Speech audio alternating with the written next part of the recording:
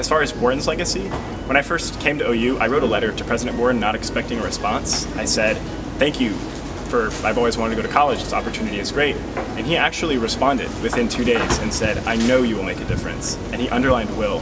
And the fact that he did that told me that, wow, I need to make a difference this year. I need to make a difference in these next 4 years. You can go up and take a picture with Debo anytime you run into him, and he always remembers your name. I always find that really inspiring because 30,000 students here. He's been here for 25 years, but he remembers everybody's name. He remembers stuff about you too. It was really nice to be able to go and talk to him because he actually listens to the students and he doesn't just kind of brush you off like you would expect somebody to do for just like a simple SGA matter, but he actually listened to what I was saying. You know, I've had many conversations about different things, and just he's so intentional in his conversations. I think that's one thing David Boren has been known for, is actually his compassion for students and actually listening to what they want and then helping us implement things to fix problems that he's hearing or concerns that he hears.